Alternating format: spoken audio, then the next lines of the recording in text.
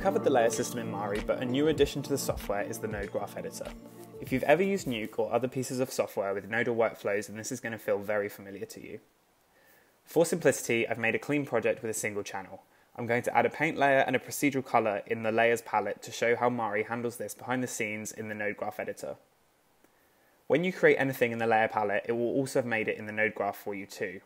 So if we head over to the node graph palette now, we can see those layers that we've created. I'm going to rearrange them from left to right just to make it easier to understand. You can also press the L button on your keyboard to auto lay out everything for you. So you can see now we've got a paint node. This is the first layer we created. Then after that, we see a color node. This was the second procedural layer we made. In between that, we have a merge node. More on that one later. You can see the node has an input and an output box on either side. If you click here, you can drag out an arrow, which you can then plug into another node. And this is how you build up your node graph.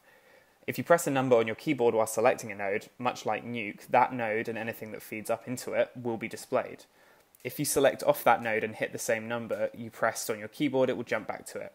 You can use this to easily set up shortcuts to switch between points along your node graph. If we go to the end of this node tree, we can see our channel output node. Whatever feeds into here will be what is written out when you export that channel. Let's go back to that merge node now. When working with layers, whatever sits on the top of your stack is merged over whatever is below it. As you can see, Mari makes this merge node for us by default when we created those layers. This is how it's combining them behind the scenes. If you want to add anything extra into your node tree, then you need to make sure you merge it in. If we double click this node, we can open our node properties palette to the side and see that it has the same blend modes we are given when working with layers too. If we zoom in on the merge node, you can see that there are three inputs: base, over, and mask. You would plug in whatever you want to merge on top into the over slot and the other node into the base. Similar to layers, you can use a black and white mask to mask out where the merging happens. To do so, you would connect a node into the mask slot at the bottom. My favourite things about nodes is you can easily hook up a single node multiple times across the whole graph for a shared, cleaner and optimised scene. If you want to create a new node or adjustment, it's really simple to do. You either right click and go down to the nodes menu, where you have to just find what you want to add, or if you know the name of the node you are after, you can press tab on your keyboard and type the name of it and select it from the list for quicker creation.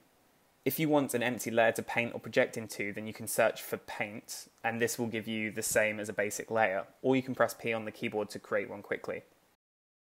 When you create a paint node inside of the node editor, Mari will give you options like the size of the patches and the color depth. The reason for this is because a paint node is no longer derived from the channel it's inside of, as a paint node can be plugged into multiple channels. A few additional shortcuts I use a lot are pressing M on the keyboard to quickly drop down a merge node, using Shift and X to flip the base and over inputs of a merge node, and D to disable nodes you currently have selected.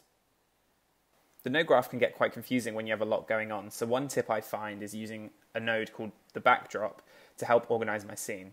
If you drop one down, you can change the color and the name of it. Say, for example, you want to visually identify all your base color nodes. When you move the backdrop node, everything inside of it will also move. I like to organize all the masks I'm going to reuse in one backdrop so they're easy to reuse without duplicating them and cluttering up my scene. There are also some navigation shortcuts you can take advantage of when using the node graph editor. Pressing F on the keyboard will frame your current selection, sending your view to it. If you know the name of a node, say for example you want to find the channel output node, then you can use the search function by right-clicking and going Edit Search Node. Then you type in the name of a node and it will find it for you. This is one of the many reasons why good naming is important when it comes to texturing. That should be enough to get you up and running with nodes in Mari. You can do some really powerful things in the node editor, too much to cram into a short video, so I suggest playing around with it and getting the hang of it yourself. Since I've started using it, I've completely switched over to it and rarely use layers anymore. Thanks for watching, and join me in the next video to learn how to export the great textures you've made in Mari.